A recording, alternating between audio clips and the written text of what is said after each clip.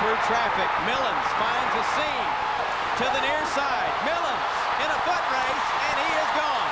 Touchdown, Alabama.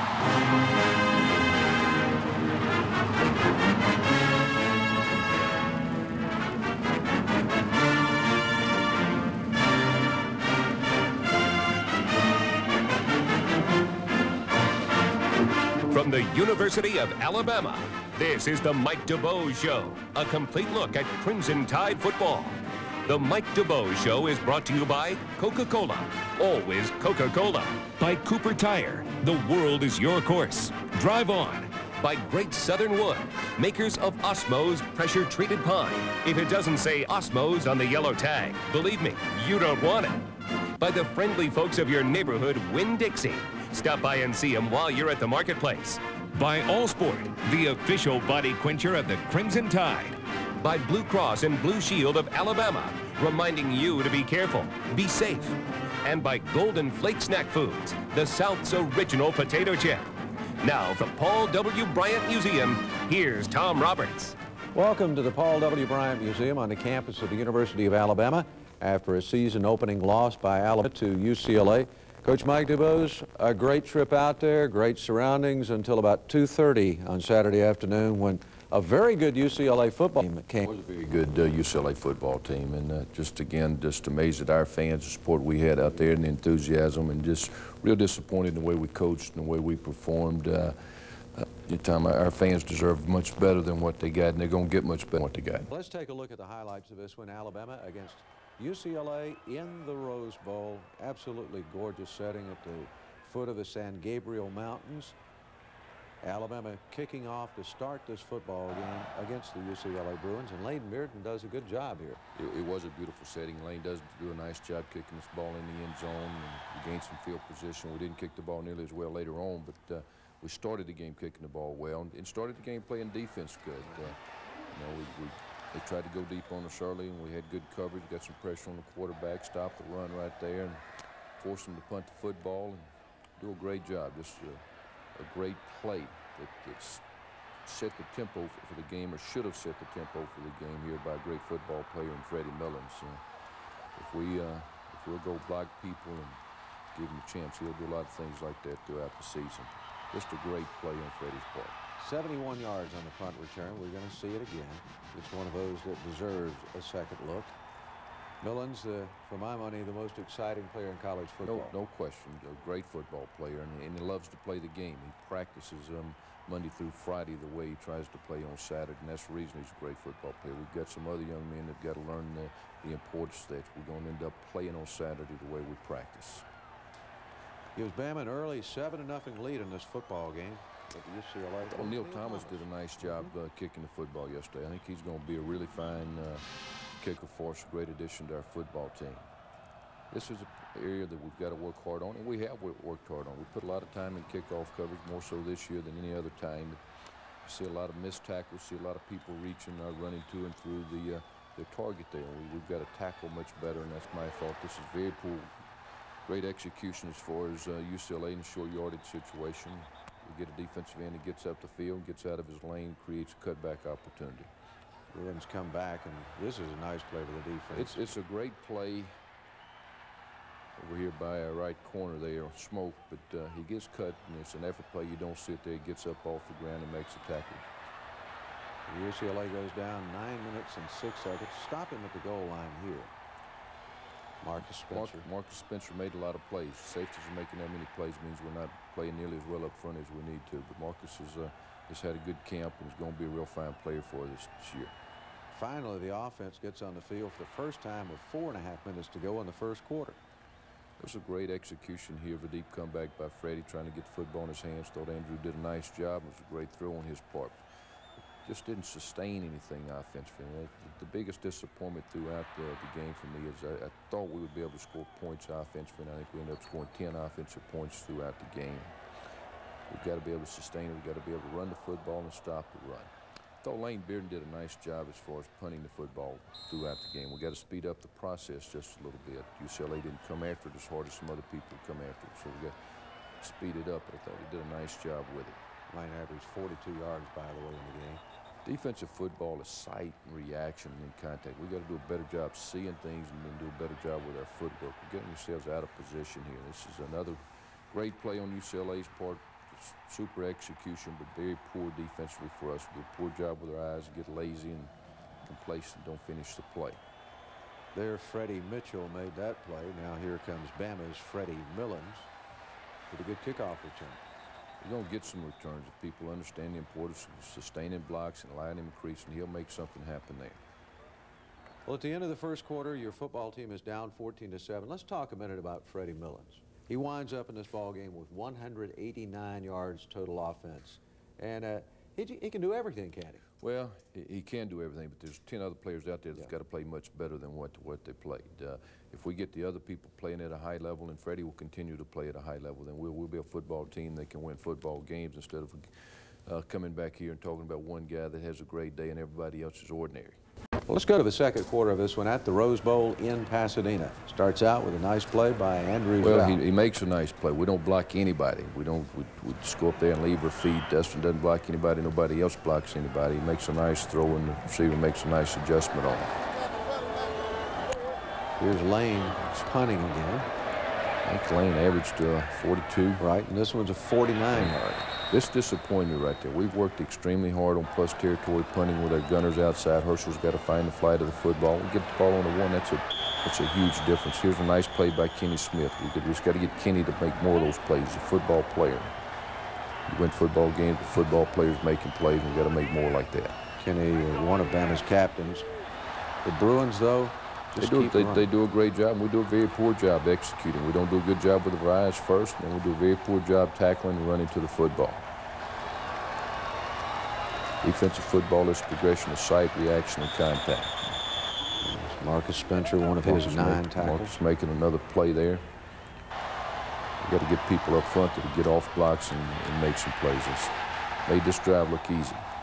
We go on top 21-7 with a drive that goes 80 yards in 4 minutes and 43 seconds. But here comes Bama right back. I thought we did a nice job at this point. Put them out in the game, and that's a nice cut. Blocked well at the point of attack and got some positive yards. Starting to establish a little something here and gain a little bit of momentum. It's a great play.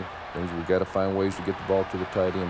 I've said that and don't continue to say it. But we got to call things offensively that'll get the ball to the tight end position. I think that's the only catch of the day for Terry, and we've got to involve the tight ends more. 27 yards on that play. And here's Ahmad coming out of the backfield. It's a nice job by Andrew. We got to protect the quarterback a little bit better. Nice job running with the football after the catch by Ahmad. Here comes a big third down play. Just got to sustain. Go make that block, AC. Don't be a spectator. Go make that block. Got a chance to turn it into a big play. But a great player making a big play for us in Freddie Millens. Here comes Galloway again. One of his 11 carries for 41 yards. I thought he was going to score right here. He's got to keep that football in bounds. We got to get it in the end zone. But again, that play was well blocked at the point of attack. I thought Dustin McClintock did a nice job. This one didn't go as planned, but it gets a touchdown. No. Andrew's got to be sharper than he was yesterday. He went the wrong way, but then he had enough presence of mind to get the football back to Ahmad. Again, I thought Ahmad gave us a spark in that drive, and he'll be the starting tailback next week for us. Neil Thomas kicks the extra point, and Bama's cut it to a touchdown at 21-14. And your defense comes out and really does a job on this one. I thought we were gaining some momentum here. I thought we were getting back into the game. We played so poorly. Here we are. We're going to go in at halftime. I think only down by 4 points. That's right. Bama with the football back, and this is the longest play of the day, 56 yards with Jason McCaffrey. I thought Jason was going to score here. He's got tremendous speed. Obviously, this guy from UCLA, the backside corner running down, has got tremendous speed. But I thought when he got in the open field that Jason's going to score there. But offensively, when we get it there, we got to put the football in the end zone. Ahmad again, this time for 5. But they sacked Andrew. You have to settle for the field goal. Can't give up a sack in the red zone. We've worked on it. We've talked on it. Ball's got to come out of there. If it doesn't come out, throw the thing away with it. They cannot take sacks in the red zone. Nice job, though, by Neil Thomas kicking the field goal. Well, let's take a look at the second half highlights as we go back to the Rose Bowl in Pasadena. UCLA kicking off to the Crimson Tide. And this started out to be a great play. We got field position. Ball's in the playmaker's hand, Freddie's hands. We got field position there. Got a penalty, got a holding call on us, and we'll back it up. And we simply don't execute on the blitz there. Blitz that we worked on probably 200 times in practice, and we just simply don't execute it and let them get penetration. We lose field position. This is punting for one of those dangerous spots in the field. It's a dangerous spot. The first job there is to get the ball out of there because you're not operating with as much space as you normally are. We get a break there. We get a roll off of it. Get a good bounce, and then the here's defense. Here's where we got to come back. Got to play defense and take the football away. It's going to be 5 or 6 plays. It's the difference in winning and losing football games. When we have an opportunity to make a play, then we have to make it. We had some opportunities. Got nice pressure right there. I cannot believe that they didn't call that a fumble. It's one of those things. We still got to go back, and we've got to continue to play. And here comes Freddie again with the punt return. Just makes things happen. He does. Our front people's got to hold up people, though. We got too many people standing around watching. If they want to stand and watch them, they need to buy tickets. And then we have the exchange of interceptions. Got his arm hit. He got his arm hit. This is very poor from a protection standpoint. The back didn't stay with the block there. And we also got to see, I thought one of the poorest things we did is recognizing blitz. And when you got a play action pass and you know they're blitzing, then the play fake doesn't do you any good. Here's another missed opportunity. We got to come up with a football. We worked it. We got to be able to scoop and score with it. If it's a defensive lineman, he doesn't think he can scoop it up, then he's got to gain possession of it. We've got to recover the football. And here comes a big one. This was a great execution, but this was a great call on Ellis Johnson's part. Ellis called it on the sideline. He said, if you execute it, it'll be a touchdown for us. It was a great call on Reggie, but the thing that's disappointing, we got to quit doing all that finger pointing. We got 10 other guys that helped to make a play. We got a coach who called a great play over there and quit calling attention to yourself and be a football team. I do, in light of what you say. We are going to watch it again. As you say, he made the perfect call. He makes a perfect play. It's a perfect call, and it's the execution of it. We don't need all this other stuff. 91 yards on the interception return. Gets you within 4 at 24-20. We're very fortunate that they didn't call a penalty right there. Should have been a penalty. Should have lost field position on the kickoff. You got a good kick combination here. Brad Ledbetter snapping it, Jonathan Ritchie holding it, and then Neil Thomas kicks it through. I do think we have a good combination there. I think we worked that trio enough, and I think they feel comfortable with each other. So you cut it to 3, and then here come the Bruins right back. Yeah, we actually go up by 3, and then we just we don't execute right there. It starts with your eyes, and we're looking at things we're not supposed to look at. We bite on the play action fake when we're in man coverage, and we don't protect the football. We got to hold on to the football. This is a play where Andrew Zhao gets his bell rung pretty good. Yeah, he's got a concussion from this point. We end up taking him out. It's a nice play by Kenny Smith. You got to get some other people coming to the party with him. I see Kenny making some plays, but he always seems to be by himself. We got 10 other guys that got to come to the football. After your defense holds them here, Tyler watching the ball game now. Great job by Freddie right here, but again, we got to protect the football.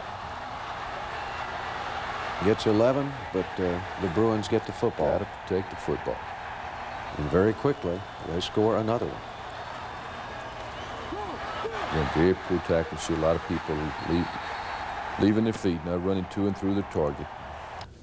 So it's 35-24 at this point. Let's talk about the two quarterbacks. Neither had a particularly great day. You'd planned to play Tyler some anyway. Had planned to play Tyler in the first half. We didn't have the football enough times to get him in, and then had made the decision when we put him in it, we were going with him ahead of time, and then also found out at that same time that Andrew had a slight concussion, so we left him in a little longer than we had planned to because of the concussion. But once Andrew was cleared, then we put Andrew back in the game. Like when it's 4th and long and you have to go for it. Or when you need a touchdown to win the game. But when it's crunch time, it's Golden Flake. Golden Flake, the South's original potato chip. When it's crunch time, it's Golden Flake. We're very, very fortunate. We laid the ball on the ground way too many times. Tyler again. It's a nice job by Sam Collins. Good catch. Saw Sam's grandfather out there.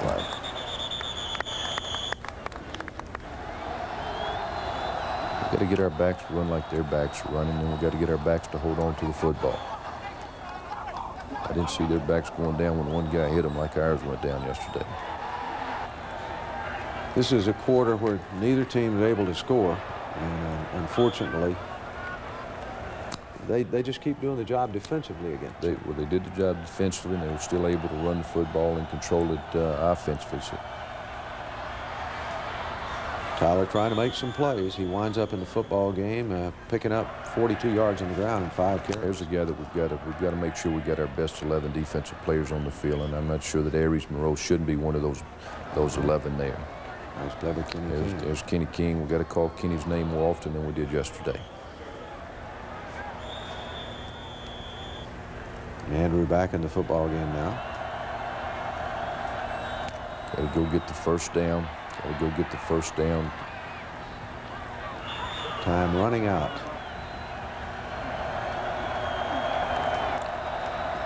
And we got to get the first down, get the ball out of bounds. Didn't execute the 2-minute situation as well as we should have with the amount of work that we've had on it. You wind up losing 35-24. Quick word about injuries. Any major injuries in this football game? No. From an injury standpoint, we came out of it fairly healthy. Andrew was banged up a little bit with a concussion, and his ankle was bothering him when he got off the plane. He didn't remember hurting the ankle, but I think he'll be fine as far as preparation Monday. Obviously, we know a lot more about our football team right now than we did going out. We don't like what we know, but we know a lot more about it. So we got to go to work on Monday and put the pads back on and see if we can block and tackle better than we did yesterday. All right, coming back, we're going to talk about the start of the SEC season.